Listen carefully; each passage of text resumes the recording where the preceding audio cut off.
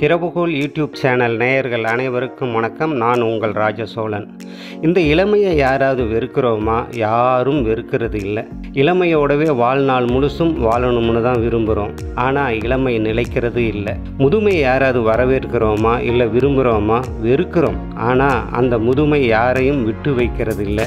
எங்கே ஓடி ஒளிஞ்சாலும் யார் தடுத்தாலும் முதுமை வந்து அடைஞ்சே தீரும். ஆக இளமை நிலைக்கிறதும் இல்லை, முதுமை விடுறதும் இல்லை. எல்லோருக்கும் இளமை பருவம்ங்கிறது ஒரு முறுக்கேறின துள்ளல் பருவம். ஓடுற பாம்பை தாண்டது மட்டும் இல்ல, பாம்புக்கும் போர்க்களத்தில் நடக்கிற படைக்கும் அஞ்சாத பருவம். அதனால தான் இராணுவத்துக்கு கூட விடலை பருவமான அந்த இளமை பருவத்தில் தான் ஆளுங்களை எடுக்கிறாங்க. ஒரு சில விளம்பரத்தில் பார்த்தீங்கன்னா எந்த கம்பெனிங்களையும் நான் தனிப்பட்ட முறையில் தாக்கவோ குறை சொல்லவோ வரல. அதாவது அந்த விடலை பருவமான 14, 15, 16 வயசு பருவத்தில் இருக்கிற வாட்ட சாட்டமான ஒரு பொண்ணை ஒரு ஆத்துக்குள்ளேயோ அல்லது நீர்வீழ்ச்சியிலையோ அல்லது குளத்துக்குள்ளேயோ நெஞ்சிக்கு ஒரு துணியையும் இடுப்புக்கு ஒரு துணியையும் கட்டி ரொம்ப சந்தோஷமா கவர்ச்சியா குளிக்க வச்சு அந்த நீளமான கூந்தலை வீச விட்டு ஏதோ ஒரு பேர்ல இருக்கிற ஷாம்போவோ எண்ணெயையோ சோப்பையோ அந்த தலையையும் உடம்பையும் கவர்ச்சியா காட்டி ஒரு குழுக்களோட என் முடி அழகுக்கும் உடல் அழகுக்கும் இதைதான் காரணம்னு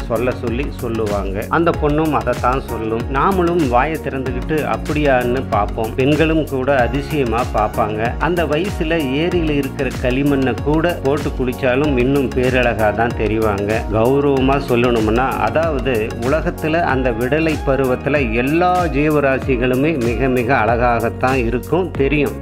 அந்த விளம்பரம் எடுக்கிறவங்க அந்த பொண்ணு கூடவே ஒரு வயசான பாட்டியையும் குளிக்க வச்சு என் முதுமையான இந்த வயசுலையும் இவ்வளவு அழகா இருக்கிறேன்னா அதுக்கு இந்த சோப்போ ஷாம்போவோ இல்லை எண்ணெயோ தான் காரணம்னு சொல்லி எடுத்தா பரவாயில்ல. சரி, நமக்கு அதெல்லாம் எதுக்கு? நம்ம விஷயத்துக்கு வருவோம். நாம பெரும்பாலும் ஒரு காலகட்டம் வரைக்கும் தான் இந்த இளமை பருவம் இருக்கிறத பத்தி ஆரம்பத்திலேயே சொன்னேன் இல்லைங்களா?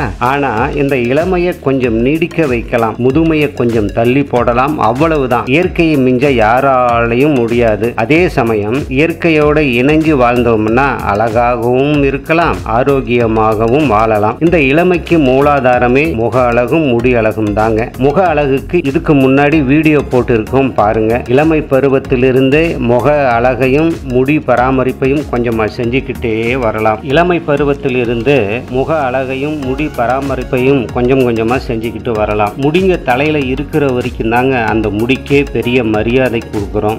முழுசா தலை சொட்டை விழுந்த பின்னாடி தலை முடிங்களுக்கு மருத்துவம் பார்க்கறது வீணுங்க. முடிங்க கொஞ்சம் குறைஞ்சதுமே அதுக்கான பராமரிப்பை கொஞ்சம் எடுத்துக்கிட்டா விழுகிற சொட்டையை தள்ளியும் போடலாம், சொட்டை விழாமையும் பாதுகாத்துக்கலாம். இந்த ஆண்களை பொறுத்த வரைக்கும் தலைக்கு எண்ணெய் வைக்காம இருந்துட்டாலும் தலை வெப்பமாகி அந்த சூட்டால முடிகள் உதிரலாம், நரை விழலாம், சொட்டையும் விழலாம். அதனால சின்ன வயசுல இருந்தே முகத்துக்கும் முடிக்கும் ஓரளவுக்கு இயற்கை முறையில் பராமரிச்சுக்கிட்டு வந்தாலே போதுமானது. இப்போ முடி பராமரிப்புக்கு மருத்துவ குறிப்புங்களை பார்ப்போம். அதுக்கு முன்னாடி நம்ம திரவுகோல் சேனலுக்கு சப்ஸ்கிரைப் பண்ணாமல் இருந்தால் சப்ஸ்கிரைப் பண்ண மறந்துடாதீங்க. நோட்டிஃபிகேஷனாக வரத்துக்கு பெல் பட்டனையும் கிளிக் பண்ணி பிடிச்சிருந்தா லைக் பண்ணி எல்லோருக்கும் ஷேர் பண்ணுங்க. வாங்க நிகழ்ச்சிக்கு போகலாம். முதல்ல இந்த முடிங்க உதறதை தடுக்கணும் இல்லைங்களா? குறிப்பு 1: நிலாவரை செடியை வேரோட புடுங்கிக்கிட்டு வந்து சுத்தமாக கழுவிட்டு அரைச்சி எடுத்து தலையில் முடிங்களோட வேர் பகுதிகளை நல்லா தேய்ச்சி ஊற வச்சு குளிச்சுட்டு வரலாம். குறிப்பு 2: தாமரை இலைங்களை கொண்டு வந்து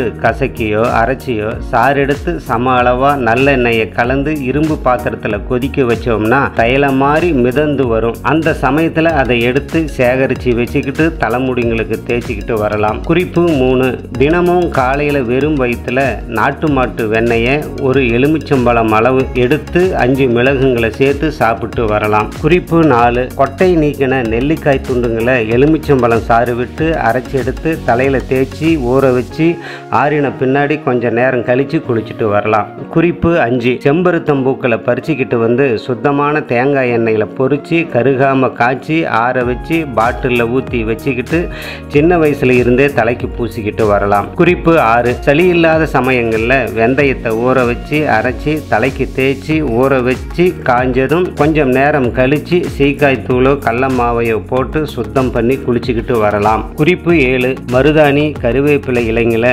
சுத்தமான தேங்காய் எண்ணெயில் கருகாம பொறிச்சு வடிகட்டி தலைக்கு பூசிக்கிட்டு வரலாம். குறிப்பு 8: காய வச்ச நெல்லிக்காய் துண்டுங்களை பொருட்களை இடித்து பவுடர் பண்ணி தேங்காய் எண்ணெயில் கொதிக்க வச்சு வடிகட்டி தலைக்கு பூசிக்கிட்டும் வரலாம். குறிப்பு 9. இந்த வெப்பமான சூழ்நிலைகளில் வேலை செய்கிறவங்க பனை வெல்லம் போட்டு செக்காட்டின சுத்தமான எள்ளெண்ணெயை தலைக்கு அடிக்கடி தடவிக்கிட்டு வரலாம். குறிப்பு 10. நெல்லிக்காய் தைலத்தை வாரத்துக்கு 2 நாள் தேய்ச்சி தலைமுழிகிட்டு வரலாம். கூடவே பொடுகும் நீங்கிடும். இப்போ முடிங்க செழிப்பா வளர்றதுக்கு மருத்துவத்தை பார்ப்போம். குறிப்பு 11. வெள்ளை கரிசலாங்கண்ணி இலைங்களை சுத்தம் செஞ்சு அடை தட்டி காய வச்சு சுத்தமான தேங்காய் எண்ணெயில அல்லது நல்லெண்ணெயில ஊற வச்சு தேய்ச்சிக்கிட்டு வரலாம். எண்ணெயில பொரிச்சு எடுத்தும் எண்ணெயை தேய்ச்சிக்கிட்டு வரலாம். குறிப்பு 12. மறிக்கொழுந்து இலைங்களோட நிலாவரை இலைங்களையும் சேர்த்து மை போல அரைச்சி தலைக்கு தேய்ச்சி ஊற வச்சு கொஞ்ச நேரம் கழிச்சு குளிச்சுட்டு வரலாம். முடியும் முதிராது அடர்த்தியாகவும் வளரும். செம்பட்டை முடிங்களும் இருந்தா கருப்பாக மாறும். குறிப்பு 13. முத்தின நெல்லிக்காய்களை ஒரு ராத்திரி முழுசுமா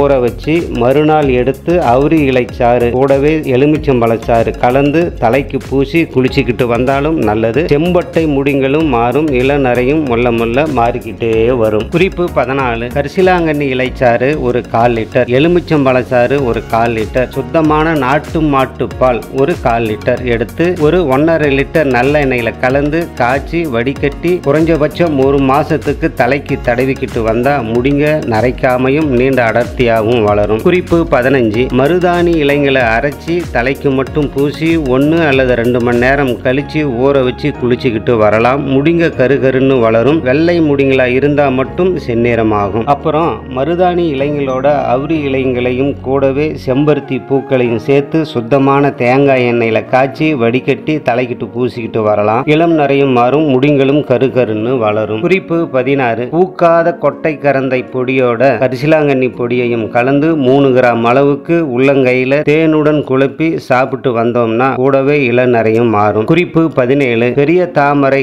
2 பூக்களை சுத்தம் செஞ்சு 1/2 லிட்டர் தண்ணியில கொதிக்க வச்சு ஒரு 1/4 லிட்டர் அளவுக்கு சுண்ட வச்சு வடிகட்டி காலை மாலை 2 வேளையும் குடிச்சிட்டு வந்தா இளம் நரை மாறிடும். செழிப்பாகவும் வளரும். குறிப்பு 18. கொப்பரை தேங்காயை அரைச்சி கூடவே பால், கரிசலாங்கண்ணி இலைச்சாறு, நிலாவரைச்சாறு கலந்து கருகாத அளவுக்கு காய்ச்சி வடிகட்டி தலைக்கு பூசிக்கிட்டு வரலாம். குறிப்பு 19. ஆலமர விழுதுங்களோட நுனி கொழுந்துங்களை பறிச்சிட்டு வந்து செம்பருத்தம் பூக்களையும் கொண்டு வந்து தனித்தனியா காய வச்சு இடிச்சு பவுடர் ஆக்கி தேங்காய் எண்ணெயில ஊற வச்சு தலைக்கு தேய்ச்சிக்கிட்டு வரலாம். முடிங்களும் கருகருன்னு வளரும். குறிப்பு 20. சின்ன வெங்காயத்தை தோலுரிச்சு மைய அரைச்சி தலைக்கு தேய்ச்சி குளிச்சுட்டு வந்தாலும் தலைச்சூடு குறைஞ்சி பொடுகும் நீங்கும். அதே சமயம் சளி ஜலதோஷம் இருக்கும்போது கட்டாயம் பயன்படுத்தக்கூடாது. குறிப்பு 21. அதிமதுரம் பொடியோட கசகசா பொடியை சேர்த்து நாட்டு மாட்டு பாலில் குழப்பி தலையில தேய்ச்சி 1 மணி நேரம் ஊற வச்சு வாரத்துக்கு 2 முறை தலைக்கு தேய்ச்சி முழுகிட்டு வந்தாலும் 4 அடைவுல பித்த நரை சரியாயிடும். செழிப்பாகவும் வளரும். குறிப்பு 22. நாட்டு மருந்து கடைகள்ல